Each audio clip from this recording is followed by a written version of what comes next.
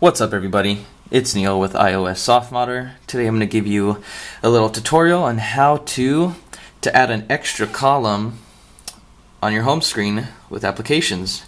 Now, before we start anything, you need a jailbroken device, 4S or above, if you're in terms of iPhones, and it needs to be running iOS 7 or higher. So now let's get started. When you jailbreak your phone, it's going to automatically install a Cydia, which is where you can access all the tweaks and mods.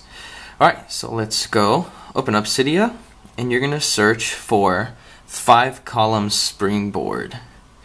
So if you see down here, you can actually search and just type in 5-column space springboard.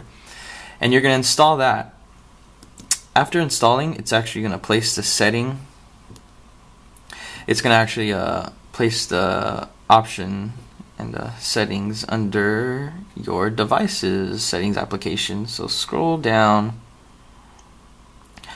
all the way down. So right here, 5-column SB, and all we're going to do is enable it. Now your device will restart. Alright, so now we have an extra column. So you're going to have to actually manually go through and change this, because you're gonna have to actually drag these over here and set up your whole new format. I know it's a pain in the I want to say ass, but I ended up saying bass because I didn't want to say ass and I wanted to say butt instead.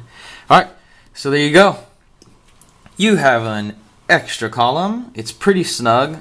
Some people will complain until the patch comes for one of the tweaks that lets you reformat and change the size of the actual icons. It's going to be a little snug. It's just overlapping a little bit. It looks like like set of cards. It doesn't bother me. I actually like it really dense like this. If you have a 5S or iPhone 5, you're actually going to get, 20 apps with this. No, this adds just 4 to my already 12. Yeah, so I get 16. You're running a 5, you're going to get about 20, which is cool. And yeah, hope you guys enjoy that.